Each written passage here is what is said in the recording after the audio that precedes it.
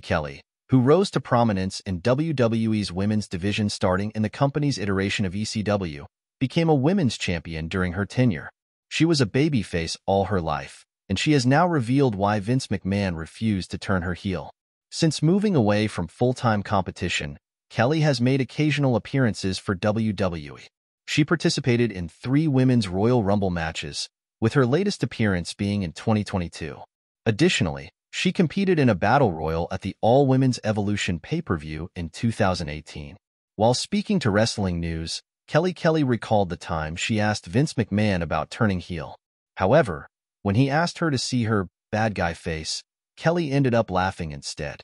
This led to Vince McMahon refusing to turn Kelly heel and stating that she would forever remain a babyface.